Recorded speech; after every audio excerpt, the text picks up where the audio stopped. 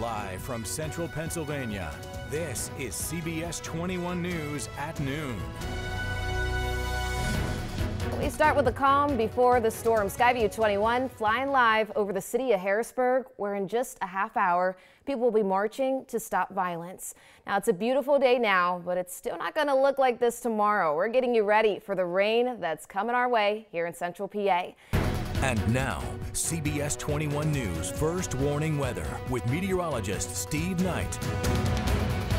Yeah, you know, we've got a beautiful Friday afternoon. What do you say we check in with Skyview 21 flying live up over Dauphin County? And yeah, you know, if anything, just what I like to call filtered sunshine, just a few fair weather clouds. That's really about it. We've got afternoon highs today. They're going to be getting toward 60 degrees. So get outside.